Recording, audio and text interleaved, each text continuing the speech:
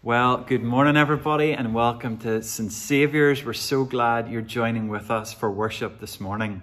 We've just got a few announcements. One is that this evening at 7:30 we have our usual Zoom prayer time. So please just look at your parish email for the link or do get in contact with me and I'll send you the link. But do join us for a lovely time where we'll take what Richard preaches on this morning, the passage, and we'll pray our way through it. So do join us this evening, 7:30 on Zoom. Then as we move through the week, we have on Wednesday night our midweek. It was great to have Harry, our BB captain, and Bishop Harold last week. And this week we're going to be joined by the Reverend Andrew Sweeney, who I know from a few years back, and he will be well worth listening to as we interview him and he shares from the Word of God. Then if we look to next weekend, there's quite a lot happening. But one thing I'd love to direct you towards, if you want a day of retreat with John and Anne Coles, a day of reflecting on the Holy Spirit on the eve of Pentecost Sunday, the diocese are putting on a really special retreat day. So if you check our Facebook and the Down in Dromore Facebook as well, you will see links to a really special retreat day. As we seek as a church to go deep and wide, this will be a great opportunity for depth. Then next Sunday, we have our usual services. We have 10 o'clock here in Dollingstown. We have our 10:30 online service and our 11:30 Magheralin service. But as well as that, we're just trialing an extra service with a view that maybe we'll try something similar in September. So next Sunday, as a one-off, we're going to try a 4 o'clock service, and that'll be here in St. Saviour's, and it'll be a compressed version of the morning. So it'll be from 4 till about 4:40. It'll be compressed. It'll be a good length of time for children and for young people to join us, for young families to maybe give church a go after being away for a little while. And we really encourage you to try. And then I'll ask for some feedback to see how we've got along. But 4 o'clock and you'll be home in time for tea. So book as you would normally for our other services. And do join us. If you're not there in the mornings, come at 4 p.m. and worship with us at our 4 o'clock service. I think those are all our announcements.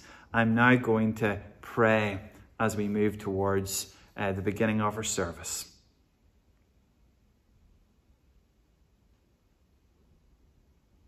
For those who were on our midweek and heard Bishop Harold Miller, he focused quite deeply on Ascension Day, and we'll hear that reflected a little in this prayer. O God, the King of glory, ye have exalted your only Son, Jesus Christ, with great triumph to your kingdom in heaven. Mercifully give us faith to know that, as he promised, he abides with us on earth to the end of time. Him who is alive and reigns with you and the Holy Spirit, one God, now and forever. Amen. Let's worship.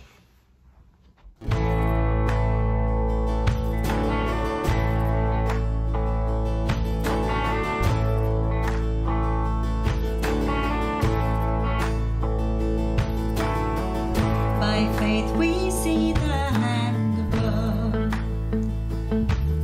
in the light of creation's grand design, in the lives of those who prove his faithfulness.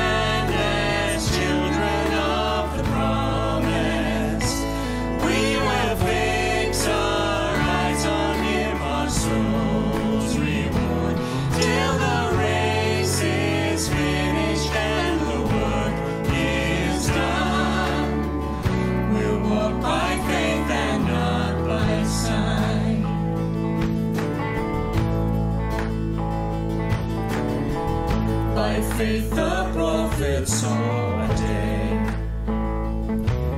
when the longed for Messiah would appear, with the power to break the chains of sin and death, and rise triumphant from the grave. By faith the church was called to go in the power of the Spirit to the lost, to deliver captives and to preach good news in every corner of the earth. We will stand as children of the promise. We will fix our eyes on Him, our soul's reward, till the race is finished and the work is done. We'll walk by faith and not by sight.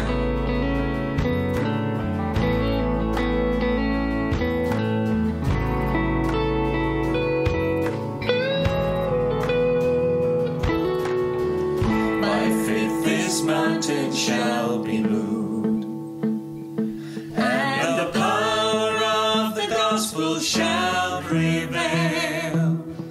For we know in Christ all things are possible,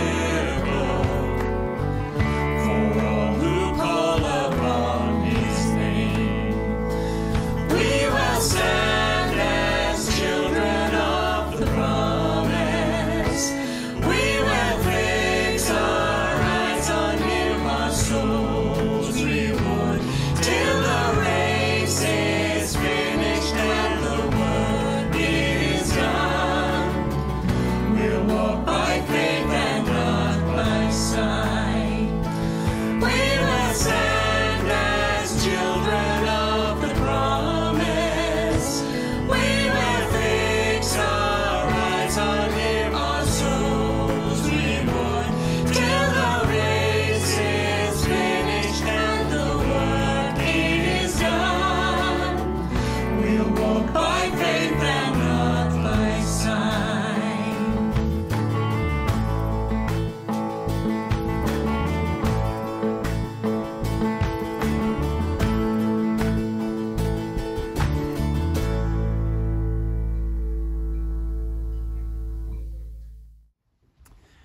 Now, before Nicola comes to lead our intercessions, let's confess before God our sins. Heavenly Father, we come before you as sinful people in need of your grace. We sin every day in what we say, what we think, what we do, and by what we should but don't do. Show us your loving mercy in the blood of Jesus Christ, our Lord and Saviour. Amen. May the Father forgive us by the death of his Son and strengthen us to live in the power of the Spirit all our days. Amen. Let us still our hearts this morning before the Lord.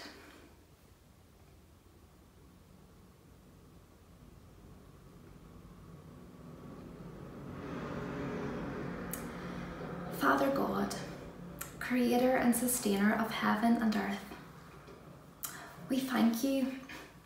Lord, we thank you for all the good gifts that you've given us, and we praise you for the best gift you have given, your only Son, Jesus Christ, whom through his life, death and resurrection, we as sinful people have graciously been reconciled back to you. Lord, as we marvel at the mystery of the cross, we thank you and praise you for your grace in saving and redeeming us. Lord, we pray this morning for those who are suffering, whether it be from financial difficulty, ill health, loneliness, or going through a difficult season. We bring these people up to you. We bring our worries and anxieties to you because you care for us.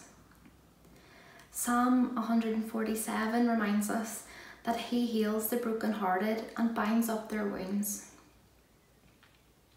We pray you, O God, would comfort those in need this morning and remind them of who they are in you, a beloved son and daughter bought at such a price.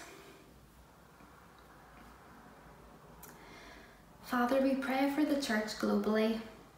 Lord, would you protect those serving you in war-torn countries or in places where it is illegal to be a Christian? We pray your Holy Spirit will continue to dwell where your people are.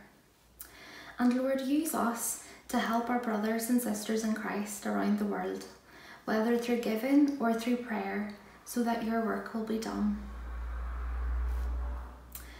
Lord, we pray for those countries where COVID-19 remains high, such as India and Africa, and we ask for your healing hand upon these countries and for the virus to relent.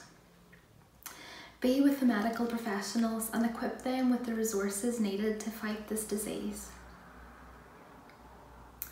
And Father, we pray for Israel and those in the Middle East. We ask that the violence would cease and peace will be restored. We ask for your comfort to those affected, and your peace that surpasses all understanding will be felt during this difficult time. Lord, we pray for our church here in Dollinstown and Magheralin, and for those watching online. Lord, continue to build up your people. We pray for Simon and Carlton and the many other leaders in our church. Equip them to lead your people daily and protect them from temptations from the evil one. We thank you for the youth ministry taking place this morning, Lord. Father, would you soften the hearts of the young people and allow them to grow up knowing you as their Father. We thank you for the youth leaders serving this morning, and we ask for energy needed to carry out this important task. And Lord, we thank you that we get to live in community with one another, and we ask that we would encourage one another in the faith. Let us join together as we say the Lord's Prayer. Our Father, who art in heaven, hallowed be thy name. Thy kingdom come, thy will be done, on earth as it is in heaven. Give us this day our daily bread, and forgive us our trespasses, as we forgive those who trespass against us. And lead us not into temptation, but deliver us from evil. For thine is the kingdom, the power and the glory, forever and ever. Amen.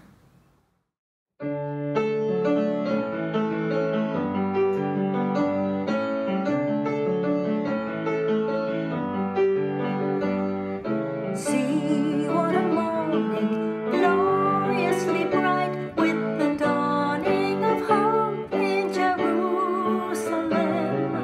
Old in the grave clothes, tomb filled with light, as the angels announce Christ is risen. See God's salvation plan, wrought in love, born in pain, paid in sacrifice, fulfilled in Christ the man, for he lives, Christ is risen from the dead.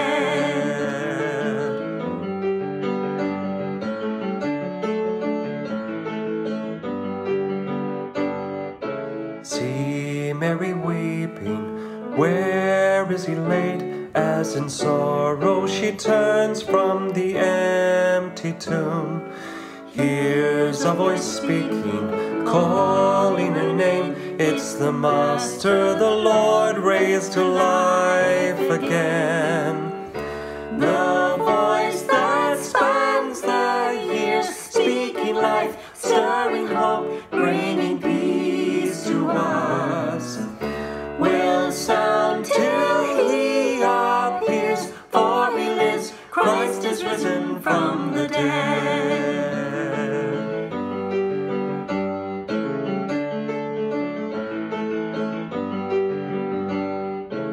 One with the Father, Ancient of Days, through the Spirit who clothes faith with certainty. Honor and blessing, glory and praise to the King, crowned with power and authority. And we are raised with him. Death is dead, love has won, Christ has conquered.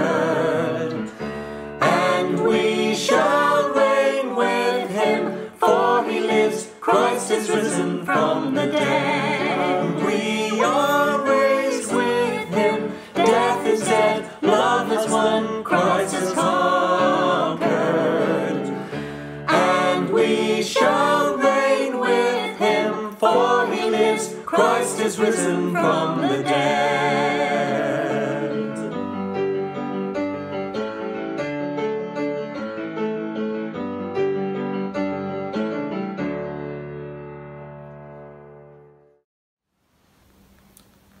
Our Bible reading for today can be found in the book of Colossians, chapter 2, from verse 1 to 5. It reads, "For I want you to know how great a struggle I have for you and for those at Laodicea and for all who have not seen me face to face, that their hearts may be encouraged, being knit together in love, to reach all the riches of full assurance of understanding and the knowledge of God's mystery, which is Christ, in whom are hidden all the treasures of wisdom and knowledge. I say this in order that no one may delude you with plausible arguments. For though I am absent in body, yet I am with you in spirit, rejoicing to see your good order and the firmness of your faith in Christ." Well, let's just go to prayer before we open God's word. Well, let's pray. Lord God, we thank you for this time together. We thank you for your word that has just been read. Lord, I pray that through the power of your Spirit, I would be able to interpret this truth, and for the people listening, Lord, that they would be encouraged and built up in the faith. Holy Spirit, come upon us now. In Jesus' name I pray. Amen. Well, Simon, I just want to give you the opportunity to thank you for letting me speak today. And people often ask me what it is like to have Simon Janot as a boss. Now, normally these people are quite jealous and envious that I have him as a boss. And to be honest, I don't think he's too bad to work for either. But just in case you disagree with me, I've been asked to speak twice on Sunday since I've moved here to work. One was on a Sunday after my holidays, and another is today, which also happens to be my birthday. So that maybe gives you a different side to Simon that you're not familiar with. But on a serious note, we're very fortunate to have men like Simon and Carlton leading this congregation, or as I prefer to say, contending for the life of this congregation. One of the jobs of a minister is to contend for the faith, for the life of the congregation in which God has entrusted to them. It's not a task to take on lightly, but one in which you and I should strive to support them in. And when we look at Colossians 2, and especially these verses 1 to 5 that we read today, we see the Apostle Paul contending for those at Colossae and Laodicea, which is about 9 miles away from Colossae. And we've touched in previous weeks that Paul is in prison while writing this letter. And reports must have got back to him about some things that were going on in the church. If we look at verse 8 later on in chapter 2, we see that Paul has received reports that people have come into the church and have made up human traditions that have had the potential of leading people astray. And when I was thinking of leading people astray or other things astray, my mind wanders back to the farm. And each October, it's one of the envious jobs we have to do on the farm, is to go out to the fields and bring the cattle back in for the winter.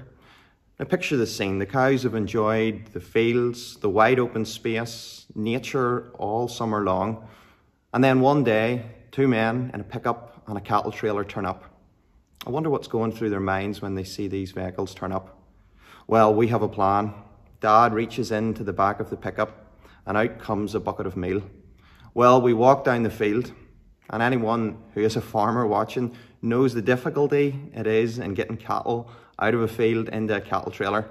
Well, Dad takes the bucket and checks, and he walks up the field, and of course the majority of the heifers follow. They know there's a treat in the bucket. While his dad walks up, he gets into the pen.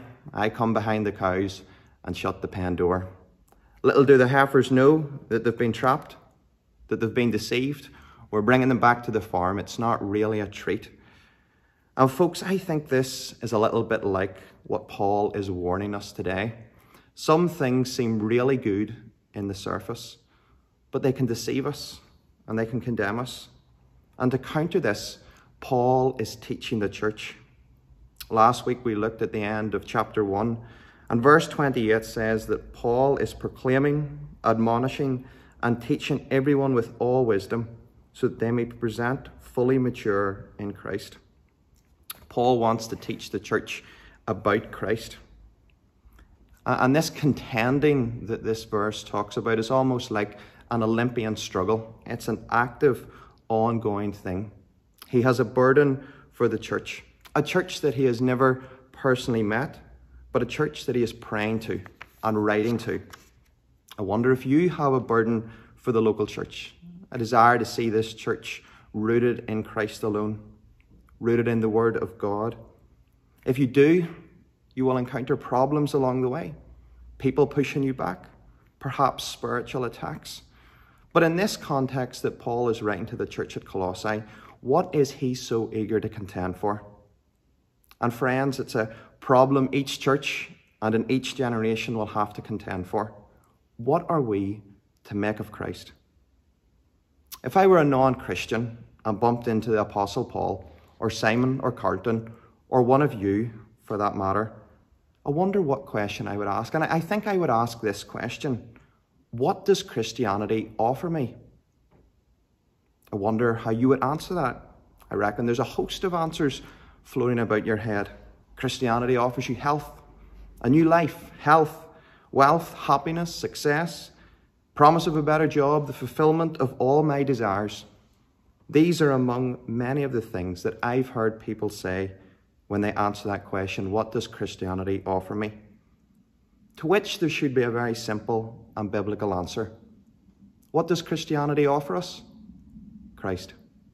And that is what Paul is focusing on right throughout the letter of Colossians. It is in him alone. If we go back to verse 4 of chapter 1, Paul reads, "Because we have heard of your faith in Christ Jesus." He has a reason for thanksgiving. And if we look at chapter 2, verses 6 to 7, which just come after these verses we're looking at today, Paul says this: "So then, just as you have received Christ Jesus as Lord, continue to live your lives rooted in him, rooted and built up in him, strengthened in the faith as you were taught." When offering the gospel to someone, we offer them Christ. Yes, forgiveness, joy, and peace all overflow from that, but they're the benefits of having Christ and knowing Christ. This is what Paul is contending for, the very heart that completes the church, Jesus Christ. His life, his death, his resurrection, his ascension, and his pouring forth of the Holy Spirit. These are crucial to the life of the church. This is what the scriptures are about. That's why I've titled today's talk, "Christ plus nothing equals everything." Because you can have everything. And if you don't have Christ, you have nothing. Now, if you're skeptical of that equation, we'll put it to a stress test at the end of today's talk. But that's what Paul is contending for here.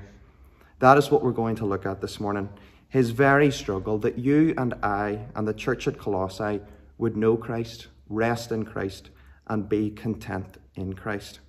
Because it is only in him that we have real, everlasting hope. And some of you may know a gentleman in church called Ronnie Irwin. And Ronnie led a Bible class on Sunday mornings for a group of teenagers for about the age of 10 to 13. And Ronnie would do what every Sunday school assistant would do. He would tell a story, he would get us to pray, he would open the Bible. But he also knew we were teenagers and we would forget a lot of what he had to say and we would get distracted. And I have to confess, I got distracted many times. But now and again, Ronnie, just to reinforce a point, would get his finger and he would wag round the group. And he says, "If you never remember anything that I ever taught you, I want you to remember this. We're saved by grace. through faith alone, because of Christ alone. Ronnie wanted us to remember the core foundation of our hope and assurance was Jesus Christ. And because of Christ, we have forgiveness, freedom, meaning, hope, eternity, satisfaction. Only in Christ. And if it's not in Christ, it won't last. And everyone sitting at home, whether at the kitchen table, in your bed, in the living room, you are searching for all those things. And what Paul and what I want to tell you today is that it is only in Christ that you can attain them. As verse 3 tells us, in Christ are hidden all the treasures of wisdom and knowledge, not in human tradition, but in God. And people in Colossae had come into the church and had tried to urge the church that knowing Christ wasn't enough. They needed a deeper experience of these truths and realities. Some of them were dabbling in Jewish philosophy and pagan practices. And as a church, we need to be weary of venturing outside of the core claims of our faith. It was almost as if people were coming into the church saying, Christ will meet some of your needs, but he won't meet them all. And as we look at verse 2 in today's passage, we see that Paul has some goals, some desires for the church. He wants them to be encouraged in heart, united in love, and to know Christ. He wants an encouraged church. Folks, what would church be like if we encouraged one another rather than put one another down? What would church be like if we showed forgiveness? What would church be like if we pointed people to Christ? There's people in the church struggling in their faith, struggling with personal issues. Do you care? Do I care about them? Paul wants us to encourage one another. Secondly, he wants a church united in love. United in love with one another. And on those two things, encouragement and unity, hinge Jesus Christ. Because we can have encouragement and unity, but without the foundation of Jesus Christ, those two things won't last. The book of Proverbs talks about gaining wisdom and knowledge, but when we come to know Christ and trust in him, we gain the most wise and knowledgeable person ever to existed. And thinking of Paul's goals and desires here for the church, I started thinking back to a project I took on over Easter. I'd been telling Kate for months that I was going to go out and do some gardening out the front. I was going to dig up a wee strip, turn over the soil, put in some beautiful plants, put a wee net down and put some bark over it, really just to spruce up out the front. Now that task was all left to me, but now and again Kate would pop her head out the door and go, Richard, have you got the roots in right? And she was asking a very important question. See, if I hadn't got the roots in correctly, the plants would wither, the plants would fade. And folks, isn't that a relevant question for us in our Christian life? If we're not rooted in Christ, in the truth of the gospel, we will perish and we won't last. So these are some goals Paul has for the church. But you'll also notice in verse 4 that he's wary that there's people coming into the church that are willing to deceive them. And he's been building up to this over the past few verses. This is what his labouring has been about. He's wanting them to trust in the risen Saviour rather than be deceived. And this is important for us. If we think back to the Garden of Eden, the devil is the first person deceiving and manipulating God's word. He takes his word and just slightly twists it. So we're open to being deceived. We're open to being led astray. That's why we've got to keep focusing back that Christ is enough. But what about today? What are some ways that you and I could be deceived today? To add something to our equation of Christ plus nothing equals everything. Well, you're maybe reading in the ESV Bible, and in verse 4, the word deceive means plausible, which means it sounds good on the surface, but when you think about it, it doesn't really stand up. Just like the cows in my story earlier. It sounded really good to them, but in the end, they were tricked. Now, I've already mentioned some at the start, but I want to leave you with an ABC of ways that we need to be aware of when we're being deceived. And 3 plausible arguments that I hear today that pull us away from the superiority of Christ are these 3. A, to affirm people in the way that they live, to affirm all lifestyles, to affirm all beliefs. It doesn't matter what you believe as long as you're sincere about it. That's one way that we twist and deny the argument of the gospel, just to affirm everything. The B stands for behaviour.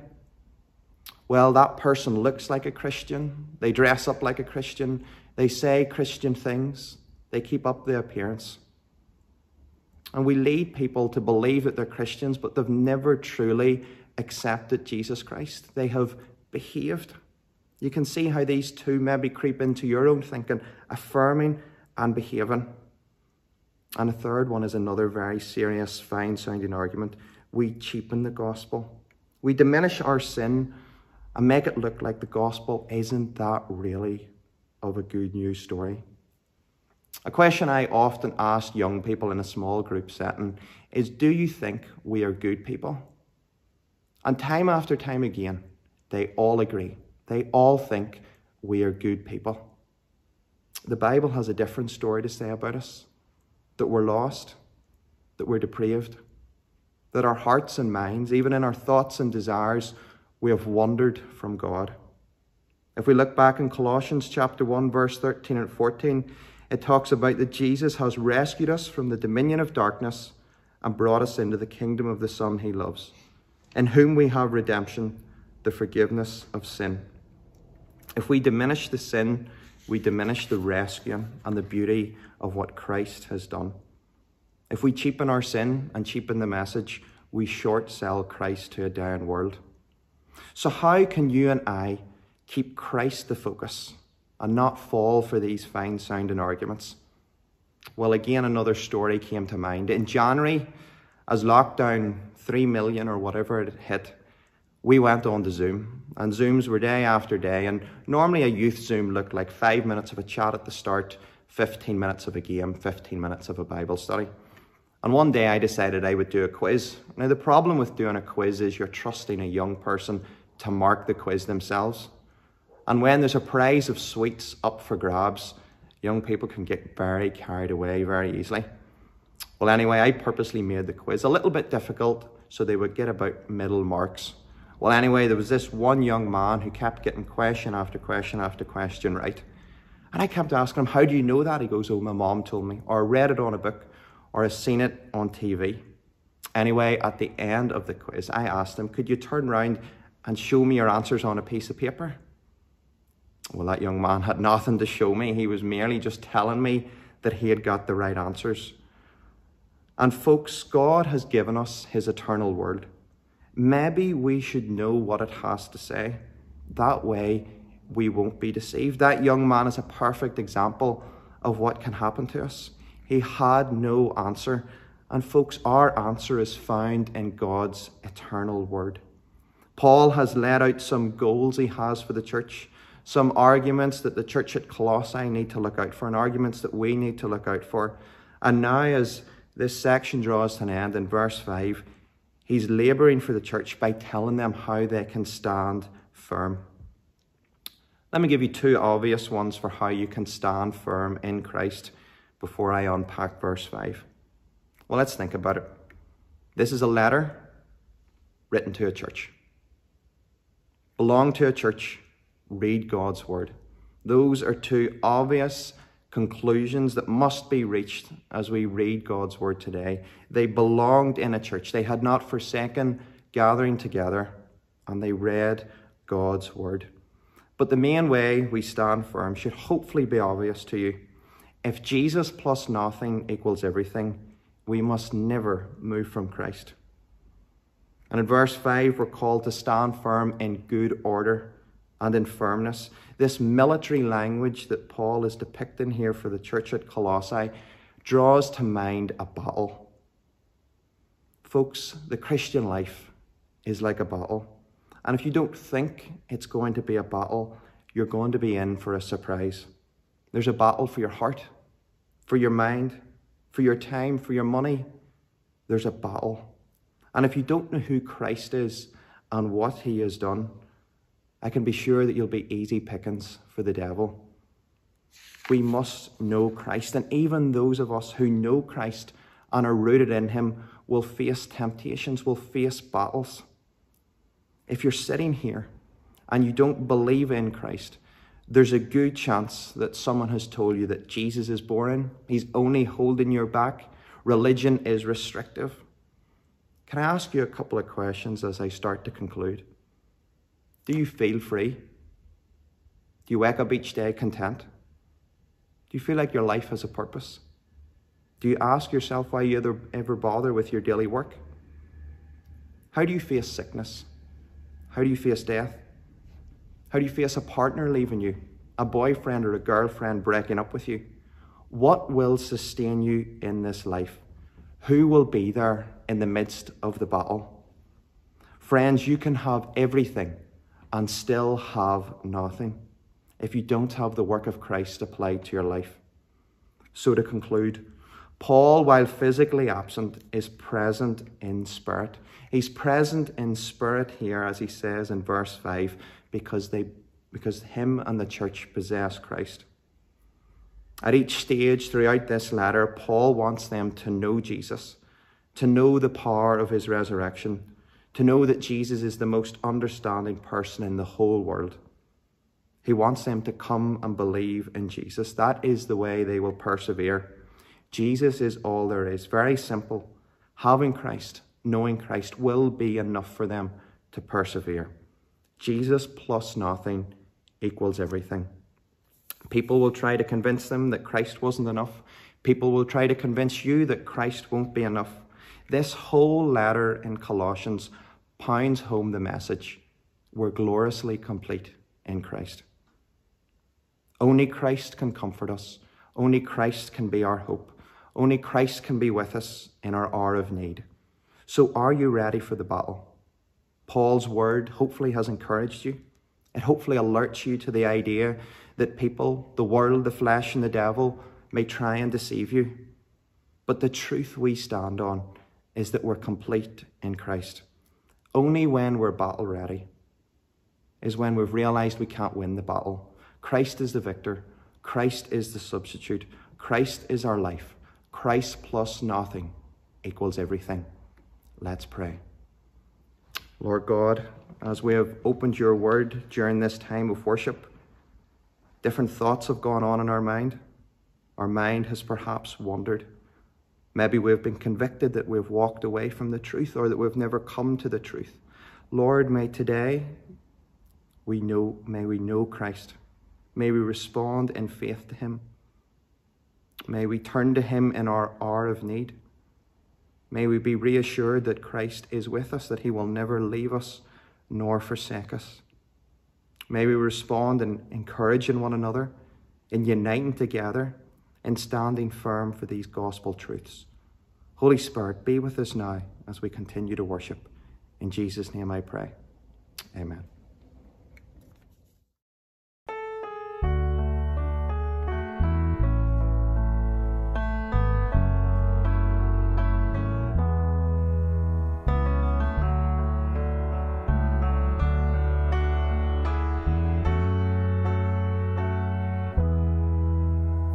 Mistakes we can't forget, and the sins that still beset. We have a lamb, we have a lamb for our fraught and anxious realm, for the fears that overwhelm. We have a throne.